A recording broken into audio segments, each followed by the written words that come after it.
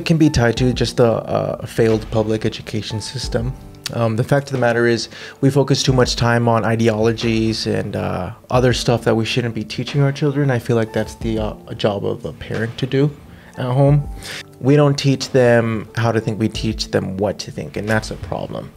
Indoctrination. Indoctrination is one of the things. And look, I'm not attacking all public school teachers because I went to public school, but there are some, of course, like everywhere there's bad apples that like to force their beliefs on other children. And that's interesting because what you said about having a school of choice, what it sounds like to me, or not what it sounds like to me, but what you said, like it can have more competition. So having more competition for schools, shouldn't that just raise the teachers' skills as teachers and make better schools overall for everybody? But that's the problem, Eric. A lot of people don't like competition because if there's a winner, there has to be a loser. So people don't like competition because that's what competition is.